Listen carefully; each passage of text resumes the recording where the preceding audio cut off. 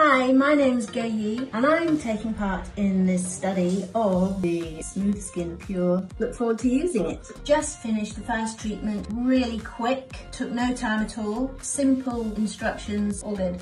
Week 2, super easy to use. I also felt it less than I did the week before. Week 3, I did think that I had more sparse hairs on my leg. Could this be true on week 3 or is it all in my mind? Let's see what happens for week 4. Week 4, it's still very quick to use. I think it took me literally like 3 minutes to do my legs. The hair growing back doesn't seem as much in certain places, like it's hardly even grown back. I used to shave my legs like every day or every other day and I'm not even thinking about it since using this. Week 5, I still have stubbly legs, but in some areas on my legs there is no stubble or anything. Week 6, on the back of my legs there's not even any hair growth, just a few little patches of stubble here and there. Week 7, I'm staggered. There's hardly any hair regrowth. Week 8, the skin tone is really even and my legs feel smooth, which is a fantastic result. Week 9, for me, it doesn't hurt at all. When I first used it, I would have said it was about a 2 out of 10, and now it doesn't even register. Week 10, it literally takes minutes and it couldn't be any more simple. Week 11, I am really pleased with the results. To be honest, I couldn't have asked for more. Week 12, the results have far exceeded what I thought were possible.